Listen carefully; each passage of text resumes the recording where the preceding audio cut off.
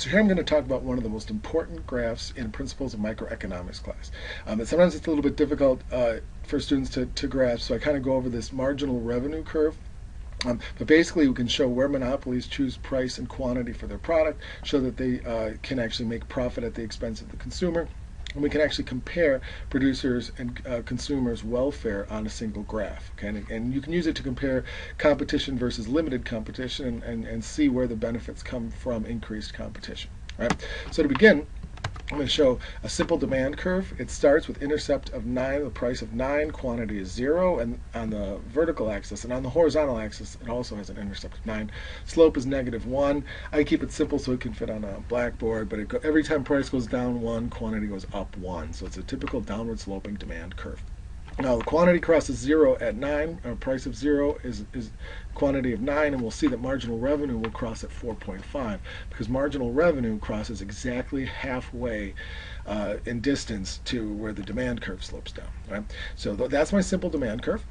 We can use it to calculate revenue, which is price times quantity, and marginal revenue, which is the difference. As you go up 1 in quantity, you can see revenue changes. Okay, so revenue is P times Q, so 8 times 1 is 8, and 7 times 2 is 14, and so forth, all the way down here where 1 times 8 is 8, and then 0 times 9 is 0. You can see that it rises and then it falls again here and peaks right between 4 and 5, which is important because that's where marginal revenue is going to equal 0. Now it says 0 right here at 4, but it's actually crossing 0 in between, right?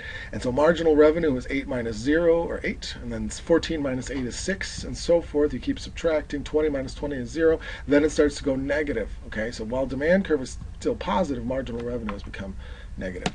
All right.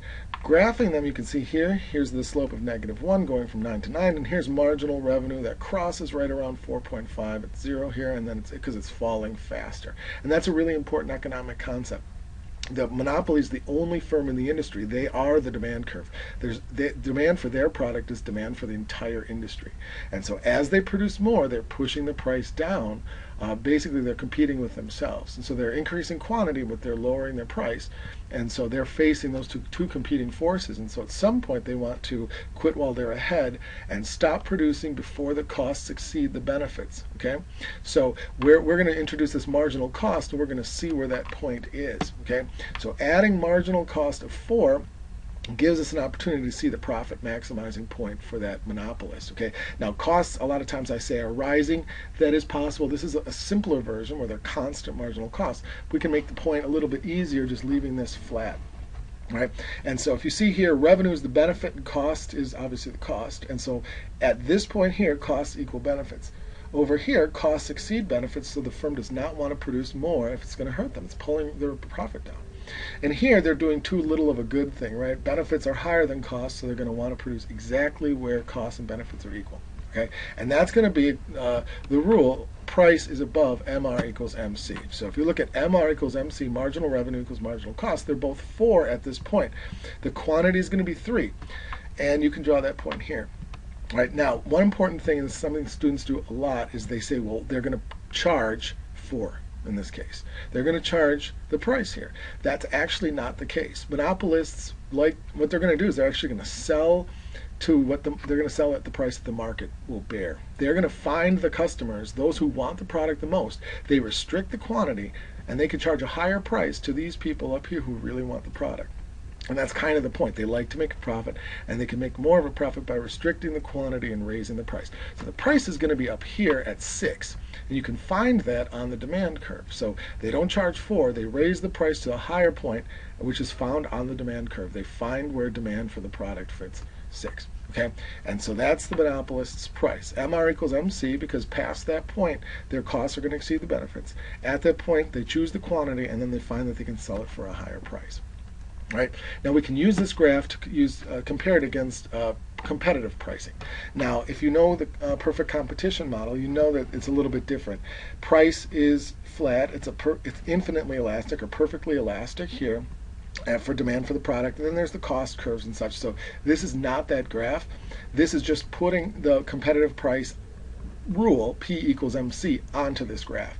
The way I look at it is if maybe the government were to come along and say, you can't be a monopolist, we're going to regulate you. You must charge the competitive price for the good of the consumers. So we're just going to pretend that they're going to act like a competitive firm. So I put this in green. Now P equals MC, so here P is 4 and MC is 4 at this point here, and you can see that the quantity that goes with it is 5. Okay, so this is the competitive pricing rule, and this is the competitive quantity, and obviously they're going to charge $4 because they're not going to charge any different price than what's given. All right, so that's the competitive rule. Now, putting them together, we have green as competition and red is monopoly, and we can look at the results together. First of all, under perfect competition, consumers get a higher quantity and they get a lower price. So that's unambiguously good for consumers, right? We like lower prices, we like higher quantities, we like more of things we like, and so that can show you how competition can actually increase well-being in that sense. Okay. Now we can also calculate a little bit like perfect competition's consumer surplus. Monopoly is going to have consumer surplus, have a little bit of profit and deadweight loss. We're going to assume that this is kind of like the supply curve. Okay, we can just calculate it that way. So in a perfect competition, there's no deadweight loss. There is profit and stuff, but we're going to use that as sort of the benchmark or the baseline. So we're just going to look at consumer surplus here. Now, if we know half base times height, it's half of 5, right? 9 and 4 is 5. And then here, this is from 0 to 5, so the base is going to be 5.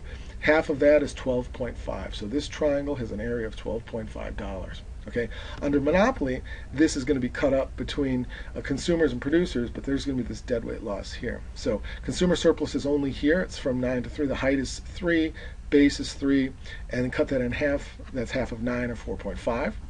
Extra producer surplus, this is the profit that they're getting from raising the price on this limited quantity. It's got a height of 2 and a base of 3, so this area is 6. And then this deadweight loss, which again, the monopolist is cutting quantity, so it's hurting consumers who would like to buy the product. Remember, they're not getting what they want. And so because of this lost benefit, we can measure this as half of 2 times 2. Right? The base is 2, 5 minus 3, height is 6 minus 4, 2. Half of 4 is 2. So this area has a deadweight loss of 2. We can check our work, add them up. This cutting up the triangle still gives you the same sum, so that's 12.5. So that's kind of the result, all right, is that competition will increase welfare, right? Monopoly transfers welfare from the consumer to the producer, but it actually hurts total welfare by creating this deadweight loss. So we can use this graph to kind of talk about the relationship between the competition and a lack of competition, right? But overall, we were able to calculate revenue and marginal revenue, show the marginal revenue pricing decision, and then compare it to the perfect competition pricing decision.